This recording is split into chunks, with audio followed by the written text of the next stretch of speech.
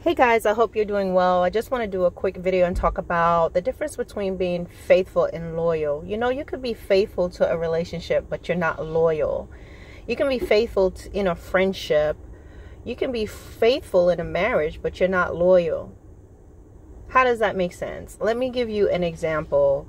For example, you could be faithful to going to work every day, but not loyal in your work ethics, okay?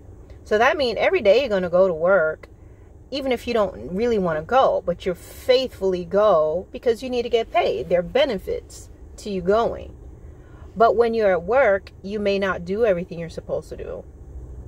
You may not, your integrity in how you're handling business and what you're doing with your time there, you're not loyal to it. Does that make sense? So you may appear to be working, but you're taking time to do what you want to do. You may take lunches a little later, slack off, don't get the project done, procrastinate on things that you're supposed to do, but you're still faithfully going every day because it's to your benefit. And so there are people who are married to someone. They may have a boyfriend and girlfriend. They may be in close proximity to some people in friendships, be a best friend, but they're not loyal. And how's that? They don't protect you. They don't cover your nakedness. You know, the Bible talks about covering someone's nakedness. That means when things are going on with you, they're okay either A, sitting with people who are talking about you, disparaging you, may even talk about you as well. They will expose your flaws, laugh at your downfall, share your downfall with others, use your weaknesses and expose it to other people. There are people who, there are men and women who are married and they're faithful in their marriage in the sense of, I'm married, they're still married, they haven't divorced the person, but they're not loyal because they will take the nakedness of their husband or their wife to someone else, whether it's exposing things to friends, family, a good friend, or a friend of the opposite sex. Tell them what they're not doing in the house. Tell them what they wish they would do in bed or what they don't do in bed or how they're failing here and what kind of parent they are and what they're not, what they wish and what they wish wasn't. No loyalty, no sense of protecting this person, no sense of thinking, would I want someone to discuss me? Loyalty is doing what's right even when the person's not there. It's having a conscience.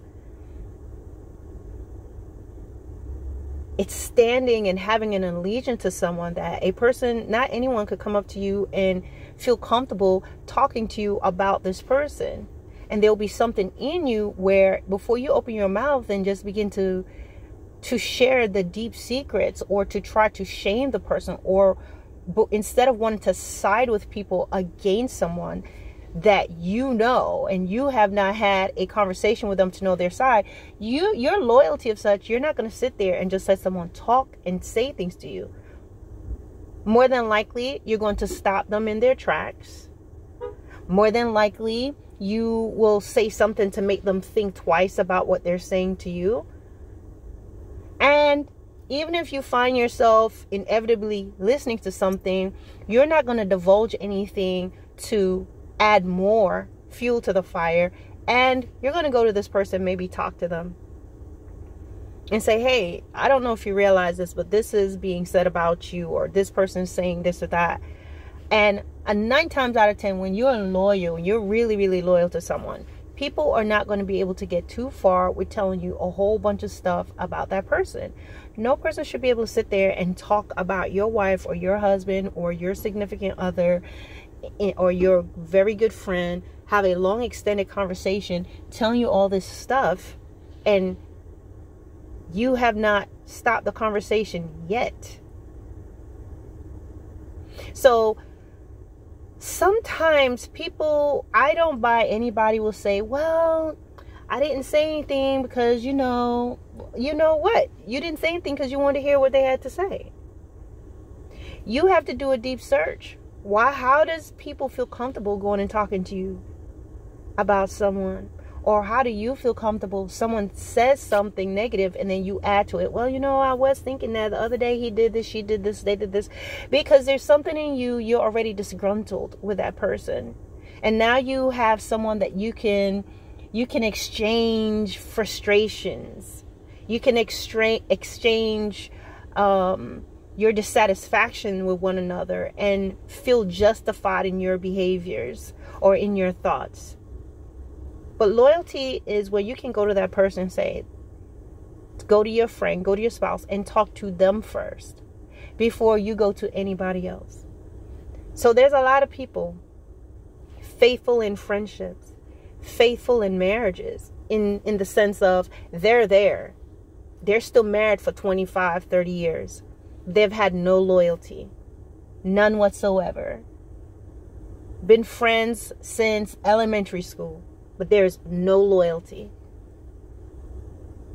They won't think twice to stab you in the back.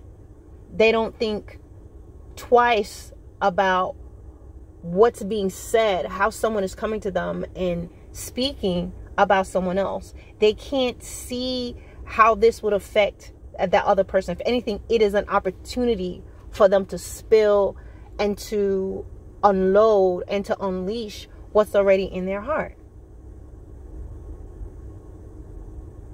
Loyal friends, a friend that's loyal is not going to go and allow anyone to come to them and say mean and terrible things about you.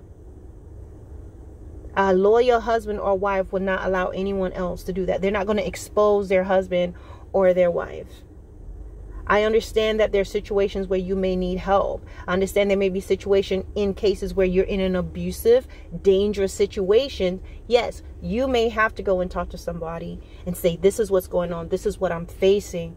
But there's a difference between just saying, oh, this person leaves the toilet seat up, or this person smells bad, or she didn't know how to, she didn't know how to read for all these years until this, or, this is her family background. This is what I know about him. This is what I know about them. No, the minute someone can laugh with you while laughing at your spouse, your boyfriend or girlfriend, your significant other, your friend. You hear that? The minute someone could laugh with you and laughing because you're both laughing at this person that you're supposedly in a friendship relationship with, you're not a loyal friend. The minute anyone can sit and laugh together at your expense, don't be confused, because they're still with you in a relationship. They're with you, but they're not loyal to you.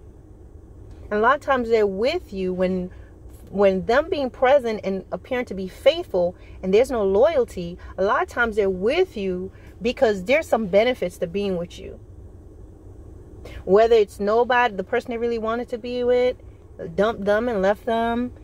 The person that they want to be with is not quite ready to make that move just yet, or it is, marriage is convenient, this friendship is convenient. Just as I said, going to work, you need it, right? You need money, but you go to work and just screw up all day, or screw off all day. Don't do anything. Look like you're working, but not really working. So it's the same thing. When loyalty and faithfulness, they're present, but yet they're doing little things behind your back. They're exposing you. They laugh. They sabotage you. They side with people who are they side with people who are against you. They can always somehow ironically take the side of people who are hurting you, and they can always find the silver lining with your enemies. They're not loyal. I want to make a disclaimer. I'm not saying that a friend should always tell you if you're doing something wrong. It shouldn't be a situation where you're doing something wrong, unethical, immoral. And if your friend comes up to you and say, look, that's not right, that's not them not being loyal. Okay? Because they have to be character as well. It's just that the friend is telling you the truth. So you don't do things that's wrong to others and things that can mess up not only your reputation but theirs. So that's not being disloyal. That's a person of character. I'm just simply talking about individuals who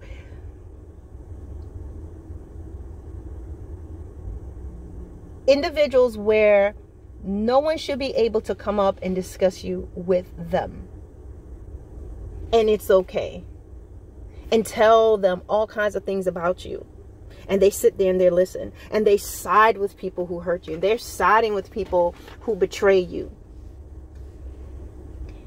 They're like close buddies with the people who have broken your heart. It's just still so important for them to maintain contact with these individuals. Okay? And that could be friend. It could be family. It could be relatives. There are people who can definitely be faithful, but not loyal. And loyalty is very important. And you're going to know. You're just going to know. Scenarios are going to come up where you're just going to see. You're going to know what they're about. Siding with your enemies. Laughing at you with people who are against you. Finding humor in your hurt. Exposing your weaknesses to others.